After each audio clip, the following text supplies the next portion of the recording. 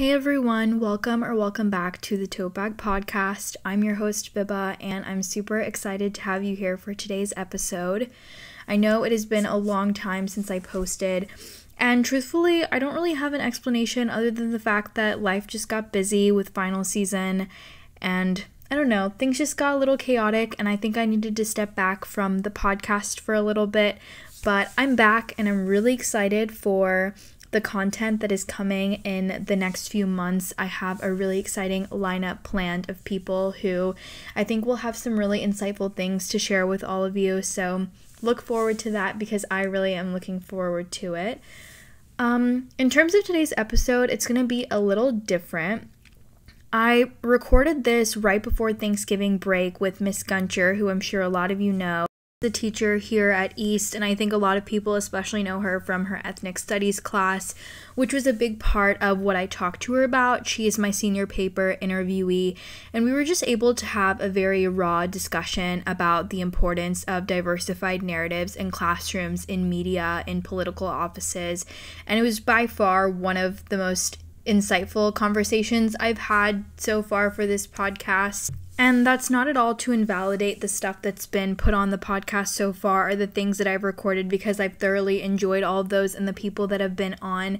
But I think this conversation was so eye-opening to be able to just sit down and talk about some things that I think we often shy away from because they're uncomfortable to talk about and they're not easy to discuss. I'm really excited to share this with all of you because it was basically just a conversation between me and Miss Gonsior about the impact her classes have on a broader scale with students here at East. And I just wanted to give a little bit of background so that you knew kind of what was coming in the podcast rather than just throwing the podcast directly, because I didn't do a welcome to the Tote Bag Podcast intro when I actually recorded it. But I think that is enough rambling from me. Without further ado, I present to you my senior paper interview with Miss Gonsior about the importance of representation in the media. I lied. I have one more thing to say before we get into this. A big part of starting this podcast was to allow other people to have a platform to share the things that they're passionate about and their stories, which really ties into the whole idea of the importance of diversified narratives. So going forward, I'm really excited to have different kinds of people on with different passions and different backgrounds, because I think that really is what makes storytelling so special, is that we can understand life from various points of view. So yeah, getting into the interview now. I hope you enjoy. You can just start by introducing yourself, like your name and what you teach here at East. Okay. I'm Cassie Gonsior, and I'm in the Social Studies department. I teach U.S. History, Ethnic Studies, Indiana Studies, and Econ. Okay, perfect. Okay, so now that we've done the little introduction, thank you so much for doing this for me. And so the main reason that I wanted to have you on today, because we're talking about representation in the media, is because within the last few years you have started these new classes at East with Ethnic Studies and Indiana Studies. So I was wondering if you could preface a little bit about what made you start them and what those classes are about. Sure. So Ethnic Studies and Indiana Studies were actually created by the state probably 5 or 6 years ago, and they're required to be offered by schools, but because nobody had really taken them on, there wasn't a lot of promotion for them. So as electives, not enough people were signing up for them to be taught. And so I ended up talking to Mr. Lewis about really wanting to take on, especially ethnic studies, because I was passionate about it.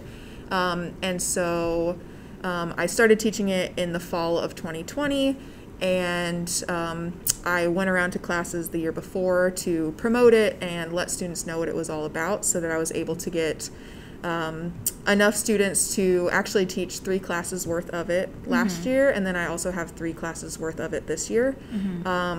So that's really good. Students are really excited to learn about those diverse perspectives. It's always something that I cared a lot about, but didn't feel like I was doing a good enough job of highlighting in just my regular U.S. history classes. So it's a good place to really dive deeper into some of those topics in ethnic studies. Definitely. And what do you feel like you've found to be the most significant differences between the regular social studies classes you teach and ethnic studies?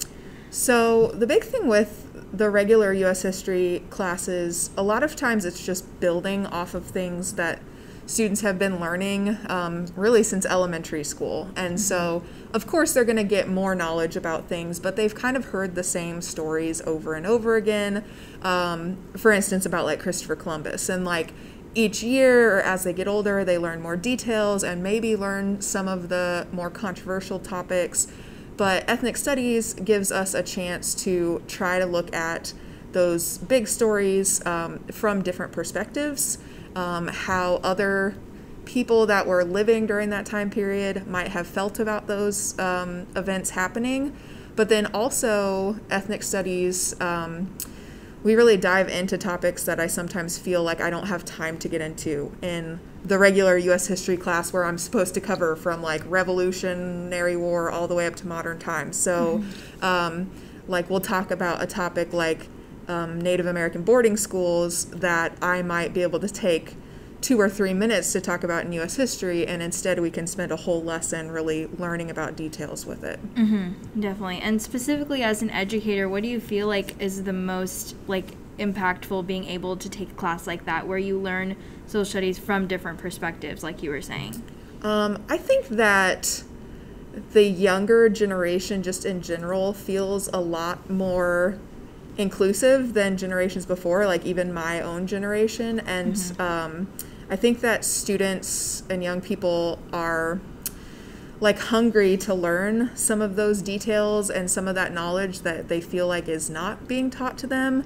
And so I really like the chance to kind of feed that passion that students might have, and also knowing that the world is only getting more diverse, and the workplaces and environments we're in are only getting more and more diverse, which of course is a good thing, but we're not preparing our students for that if we don't give them those multiple perspectives while they're young, so that they're prepared for that, the way the world is, because Columbus East and Columbus in general are not super diverse places, and so we need to make sure that we're exposing young people to that diversity. Definitely. And this is just out of my own curiosity, but do you see like later down the line the idea of what is involved in ethnic studies and social studies classes kind of becoming one, or do you think they'll always sort of have a separation? So that has been one of my goals as a teacher, especially now that I have really spent so much time like reteaching myself some of this history and broadening my own understanding. It's been a goal for myself to make my just regular U.S. history classes more inclusive and more diverse, and including some of those diverse perspectives. And so over time, I would hope that they kind of almost meld together, and that I'm able to bring more ethnic studies topics into U.S. history. But I think that ethnic studies is special just because of the fact that it's an elective, and so students who are in there really want to know the information, and they are ready to discuss and challenge themselves and challenge others. So it has definitely influenced my teaching, but I definitely think there is value in having them be separated as well. Definitely. So specifically within your ethnic studies class, a lot of it discusses representation in different ways, whether that's through minority groups or discussing issues that are actively happening in the world. So I think my question is to you, what is the most important part of representation that you've found from teaching? So I think that it is twofold, because there's a topic I bring up in classes that's called mirrors and windows. So the idea of mirrors is that you can see yourself and your experiences reflected in the different topics that come up in a class, and windows is that you can see into someone else's perspective and their experiences. And so depending on the point of view you're coming from, if you're a white student, you often get those mirrors in your classes, like pretty constantly and pretty consistently. And so that means that you're missing out on learning about all of the window opportunities of different experiences. And so opening up mindsets of white students is super important. But then also for those students of color who have, again, we've done them a disservice by not including materials and resources that represent them and their culture and their lives and experiences. And so, then they may struggle with having like a high self-esteem or things like that. And so being able to give them that value of like, you're important, and here are examples of books and leaders from your background and from your culture that you can look up to, and you're just as an important part of our American story as anybody else. Definitely. And I think something that people often kind of say about it is that we're already making progress in terms of representation, not only in classrooms but in media. But in your opinion, do you feel like at where we are now, do you feel like there's still progress to be made in terms of making sure students feel represented in classrooms and on screen? So I definitely understand and agree with the fact that we are making progress, and we have. I mean, even when I think back to the past 5 years, looking at movies like Black Panther, or even like Wonder Woman, having a woman as a superhero instead of just a guy all the time. So definitely there has been a big increase in representation. But of course there's always room for improvement. And I think one of the things that we have to be careful of is saying, okay, like, we've done this for a few years, we've corrected the problem, and then we can just go back to normal, because unfortunately normal wasn't being representative of people. And so Ruth Bader Ginsburg talked about the idea that like it would be like throwing out an umbrella in a rainstorm because you're not getting wet. So like we can't just say, oh, we fixed the problem, because then if we go back to the way things were, then it's gonna cause the problems again. So I think that it's been a long-term problem of misrepresentation in media, and that we can't just expect it to be fixed within a few short years.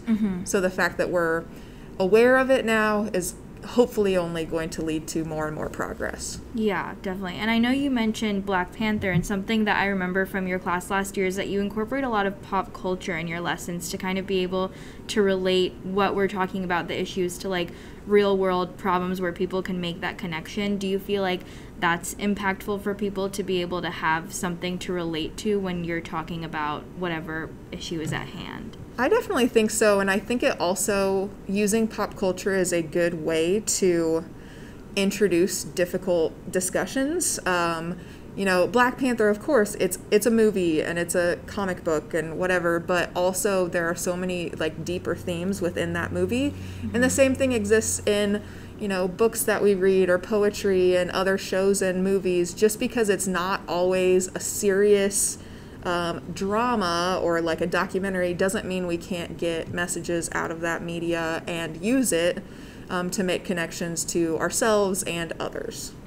Definitely. And I think another thing that I really enjoyed about your class is that you make an active effort to work on breaking down stereotypes. And so I'm just wondering, to you, what do you think is the most harmful impact of stereotypes in media or in literature, whatever that may be, especially to the communities of people that are reading it about their own culture? So one big topic we discuss in ethnic studies is the idea of bias, and especially implicit bias. So these are ideas that you have without even really knowing or understanding that you have them. So like, for example, if I were to say peanut butter, most people would just automatically say jelly. It's just like that association that we make. And so when media is pretty constantly giving us that same stereotype or that same harmful version of representation, I think we absorb that connection in our brains without realizing that we're doing it. So one example would be like, if you hear the word criminal or crime, often our brains immediately make that connection to like a young black male. And of course, that is not the only definition or an accurate definition of what a criminal is, but because we're often hit with that story from the media, or if you see a story of a crime, it's accompanied by that mugshot of a young black male, it kind of leads to these stereotypes. And again, we kind of talked about this, that's not only hurting those of us who are developing the stereotypes about others. But then if a young black male also is absorbing those messages, then he's kind of being told, oh, you are a criminal and that's how everybody sees you. And it makes it hard to, reach those higher levels of achievement if you think that everybody's against you from the get-go. No, I definitely think that's a good point. And I know you touched on this a little bit earlier about kind of the positives of people feeling seen in the media, but in terms of like feeling represented in every aspect, whether that's on screen, in class, in political offices, what do you think is like the biggest takeaway for someone who can look somewhere and see themselves present? Like, what do you think the biggest impact for them is? I think that just the idea of we shouldn't be limiting ourselves or others of what you can accomplish. So, Barack Obama being elected president was a huge deal because up until that point it had been all white men. And so having just that, the person that's breaking that barrier just opens up the goals and mindsets of lots of different people. And so I think that is an important piece, that students and people of color don't feel limited by the stereotypes of, oh, a president is a white male, or a doctor is a white male. Understanding that there are figures that have, been in those roles throughout history, and maybe we've never heard so much about women serving as chiefs of Native American tribes, or we haven't heard about, the black man who helped invent the first heart transplant, but like that those people exist and did exist, and we shouldn't limit our dreams because we only see one version of that in the world today. Definitely. And this is a question that I just thought of. I think it'd be interesting to hear what you have to say about it. You mentioned that you wanted to take on ethnic studies because you're really passionate about it. And going forward with the students that you have in your class, what would you say is the main thing that you want them to take away from what you teach? I think there's a couple things. First is just being comfortable with your own identity and proud of it, and recognizing like your own strengths. But then also this idea that just because we're all different and diverse doesn't mean that we also don't have things in common. And so it's important that we recognize the value that comes from our differences and don't always see that as a barrier, but something that if you have a more diverse group of people around you, it just helps open your eyes to different perspectives and really helps us all achieve more in the future. So those are some things that I think are super important with ethnic studies, is like feeling good about yourself, but also just feeling more comfortable in the world and being able to have positive relationships with people who are different from you. No, definitely. I think that's awesome. And to kind of wrap this up, I want to hear, like, what are your thoughts on some small steps that we can take collectively as a society to promote, like, not only media, but again, classroom inclusivity, just make people feel more seen and heard moving forward with future generations? I mentioned this earlier, but the process for me, it all started with like becoming educated myself. So, I grew up in a school system, even through college, where I was pretty much getting just one perspective on history. And so it's taken a lot of commitment for me to be able to read books from different perspectives, or even something as simple as social media, following people who are sharing news from diverse perspectives rather than just what you're always seeing over and over. And so I think that commitment to educate ourselves is super important. But then also, once nobody's ever going to be 100% comfortable talking about tough issues like race and diversity, because it is just a controversial topic. So I try to encourage my students, like, I want you to kind of push outside your comfort zones and realize that as we're talking about some of this messy stuff, you may mess up, and you can know better and do better in the future. So, like, understanding that it's a process, and that even though I'm teaching the topic, that I'm not going to be perfect when I talk about it, and that we need to like give each other some grace and some leeway, that we're all attempting to do our best, and we can help each other do better along the way. So educating ourselves, but then also kind of building each other up as we all kind of work towards this more inclusive future. Got it. Thank you so much, Miss Gonsior. I really appreciate you doing this. I loved being on here. Thank you.